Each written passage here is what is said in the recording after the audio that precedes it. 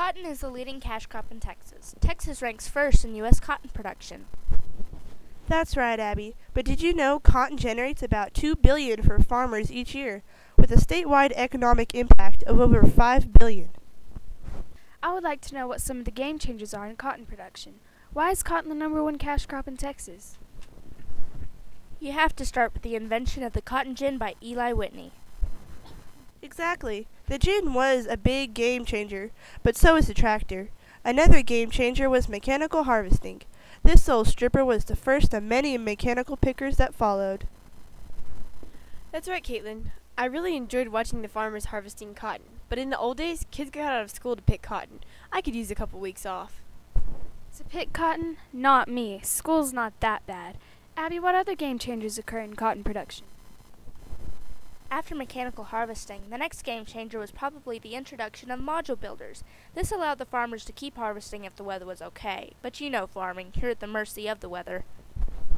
Okay. Do you remember when our ag teacher told us he went to a Delta Pine meeting and they told him farmers would have to raise more food and fiber in the next 10 years than we have in the last 2,000? Without increased yield per acre, there is no way we can feed and clothe a growing world population. I think with available farmland shrinking at an alarming rate and the world population exploding, we may not be able to raise as much food and fiber in the next 10 years as we have in the last 10. It will be very difficult, but the American farmer, from the Revolutionary War to now, has always met every challenge. But the American farmer will have to have help from our great friend Delta Pine and Monsanto. How can they help? They already have. Monsanto came up with Roundup, which is a game-changer herbicide. They then followed up with a new genetic technology in Roundup Ready cotton and Bollgard cotton. This genetic technology was a major game-changer. That's right, Kelly, but what most farmers think of when you said Delta pines are great yields.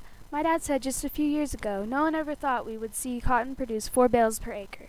But some Delta pine varieties are doing just that. From the ginning standpoint, how would the yields affect the gin?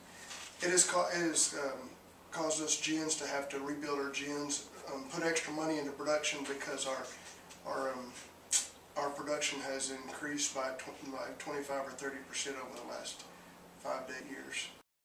How have yields increased in the last 10 years? Most farmers, including myself, in the last 10 years, our yields have doubled to what they were. Why have your yields increased? I think the development that Monsanto and Delta Pine has given us with the Bollgard 2 cotton has increased it. What would have happened without these yield increases?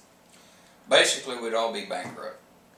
With the cost of inputs that what they are today, without the yield increase, we wouldn't be farming. I really enjoyed visiting with Willis and Joe at the gin, but Abby, I want to know what you think are the 10 major game changers in cotton production.